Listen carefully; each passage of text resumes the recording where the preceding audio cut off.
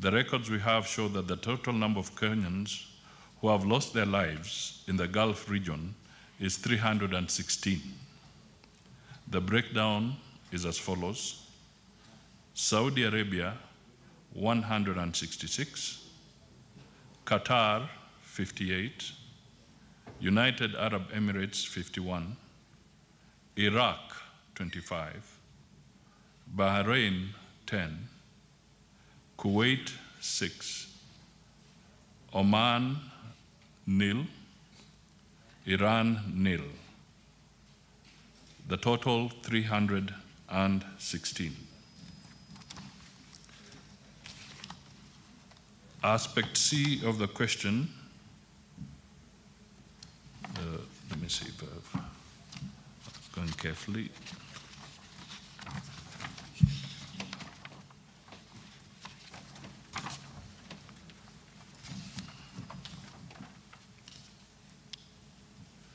The issue is, what support does the government provide to families of Kenyans who die overseas?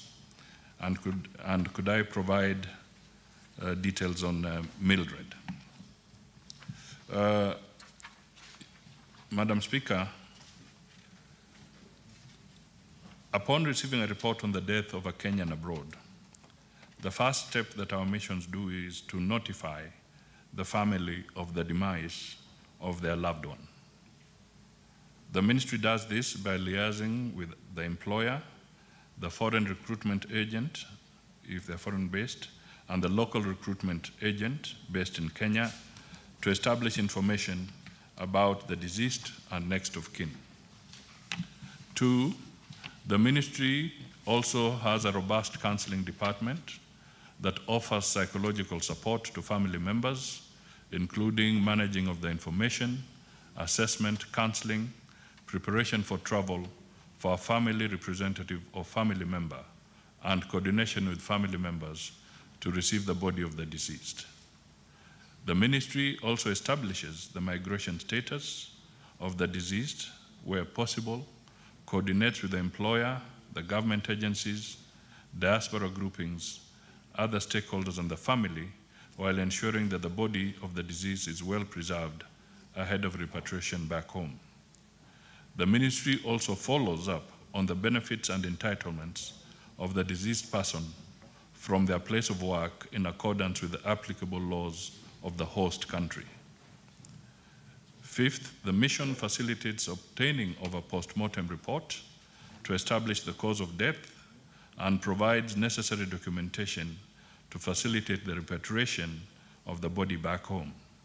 This includes issuing a no objection certification for the body to be transported to Kenya. The ministry also facilitates administrative procedures, including police investigations, if any, and a settlement of hospital and medical bills as appropriate. The ministry also coordinates with the deceased family on the arrival at the arrival port and date and facilitate to receiving of the body.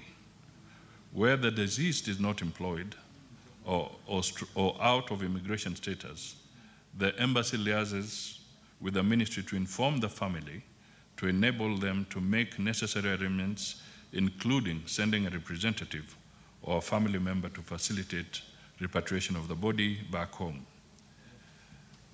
Madam Speaker, there are limited resources available in terms of government support and facilitation for actual payment of bills of the deceased, as well as repatriation of mortal remains.